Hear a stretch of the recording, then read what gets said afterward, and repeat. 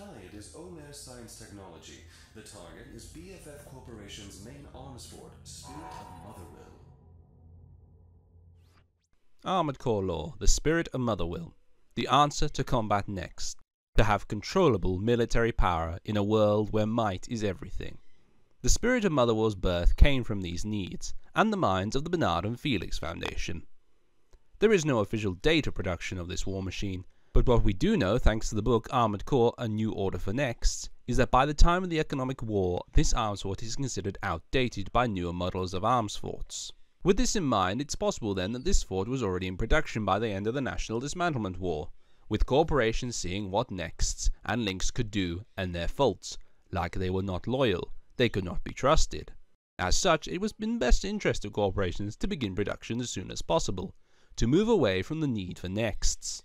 Again, there is no date of Motherwill's first launch. However, what we do know, again thanks to the book Armored Core: A New Order for Next, is that the Spirit of Motherwill had been operating for some time, shown by the retelling of the battle between White Glint and the arms fort. This battle seemed to have been a field test to find out about the arms fort and test the new Vanguard overbooster that would one day lead to the mighty machine's destruction. This battle can also be seen during the opening of the game Armored Core France, where it seems White Glint will be put on the ropes by the Motherwill arms fort. Yet Armored Core: A New Order for Next would go into more detail about this battle, stating that, in the end, neither Motherwill nor White Glint would score a decisive blow, but the latter withdraws due to ammunition issues. Though Motherwill is victorious, the battle reveals a glaring weakness in it. Destroying the main cannons would likely cause catastrophic internal damage.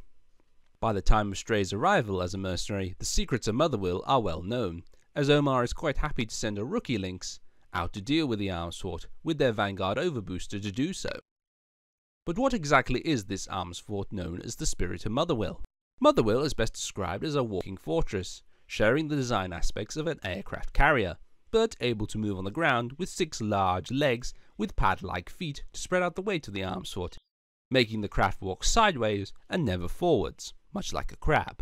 The arms fort is not small either, with a total length of 2,400 meters or 7,874 feet, and a height of 600 meters or 1,968 feet. To call Motherwill a walking city would not be far from the truth. All this is surrounded by a heavy armor that makes this arms fort indestructible from the outside, a common feature for many arms forts. Along with this, the Spirit of Motherwill is also armed with a multitude of homing missile launchers, on each of its wings, numbering between 4 or 5 on each. Machine guns are focused mainly around the center of the war machine, where missiles will not reach. A number of cannons are located under the belly of Motherwill, on and under each wing. 6 long-range cannons located at the top of the machine that can revolve 360 degrees to shoot any way.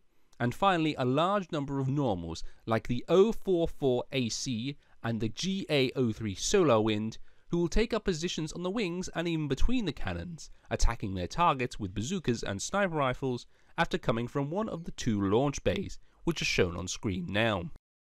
However, as discovered by White Glint, the Spirit of Motherwill's design is fundamentally flawed.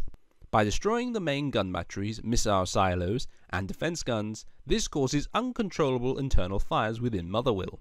These fires cause the main reactor cooling system to fail and ignite the main gun battery ammunition storage, causing the arms fort to explode like a city full of gunpowder. Still, no one should forget that inside Motherwill were thousands of soldiers that the corporations called expendable, and that day it exploded, the lives of many were lost.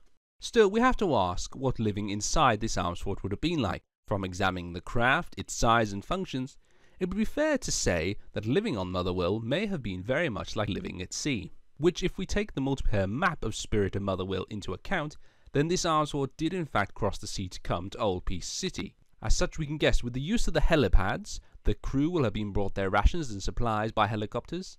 It's also fair to assume that on Motherwill there have been a command structure, a medical area, a kitchen or a canteen, quarters for the crew, everything you would expect in a military craft. But the inside and outside explored, the fact remains that Motherwill's missions report never came to light. In fact, for all we know, this arms fort simply went around the areas under the rule of BFF, acting as a deterrent, until it met its day at the hands of Strayed in Old Peace City.